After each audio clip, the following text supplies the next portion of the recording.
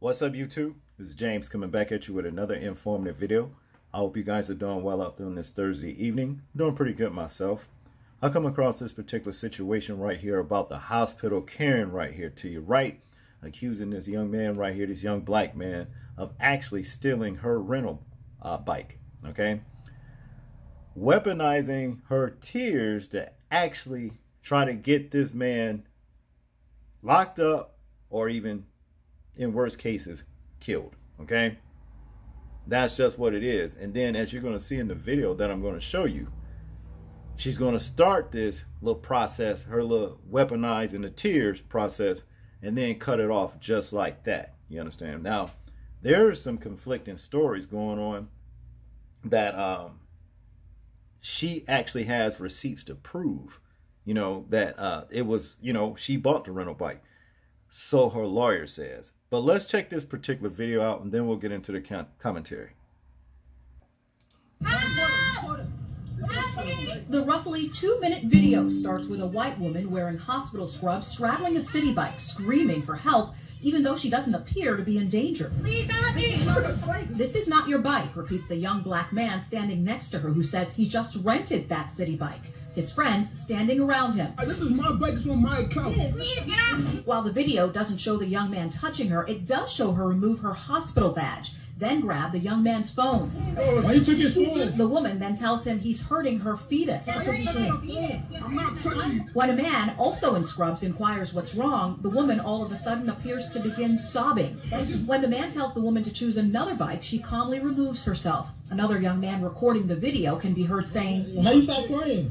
Not a tear came down, miss. We do not know what happened before the recording began at the Citi Bike stand near East 30th and 1st Avenue, but many are blasting the hospital worker, a physician's assistant who NYC Health and Hospitals Bellevue say appears to work for them. The City Hospital Group saying they are sorry this happened and are reviewing the incident. Civil rights attorney Ben Crump tweeting, "This is unacceptable," and "She grossly tried to weaponize her tears to paint this man as a threat. This is exactly the type of behavior that has endangered so many black men in the past."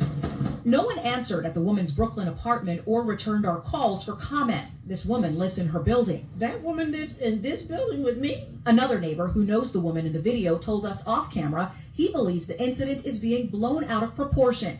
But this neighbor says the young men could have ended up in jail or worse. It's clearly like a Karen, a Central Park Karen. She's referring to the Central Park incident where a woman walking her dog called 911 on a black bird watcher. She thinks that she's viewed as a victim because she's white, and she thinks that. That's obvious in this America that we all live in. Now it's obvious to me that this woman is lying. You know why I know she's lying? Because the way she faked the little tears and then cut it off just like that. That's how I know she's a liar. And I hope they actually fire her ass.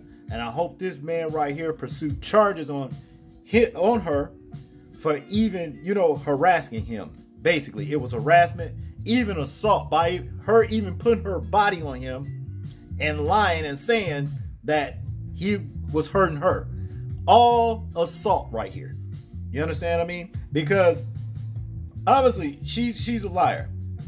She lied about the fake tears.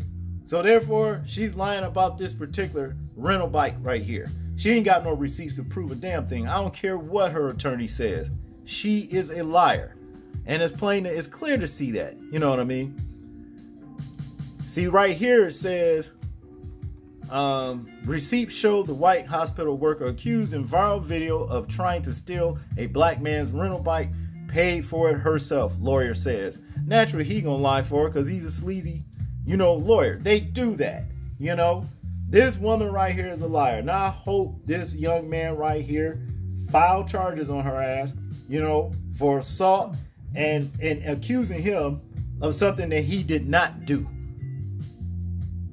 And I hope she gets fired. I really do. Because, see, it's too many incidents like this that has happened to black men and black women, you know. And then, see, you get these low lifes like this woman right here.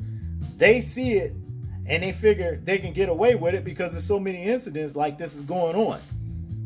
Pointing the fingers and telling lies on somebody black men mainly. You see, getting them in trouble or hurt or what have you. See? Now, yeah, she should be arrested for this right here, and that's just all there is to it. Fake tears and all, you know. I want you guys to tell me what you think about this particular situation right here. I'm interested in hearing your thoughts, views, and opinions on it in the comment section.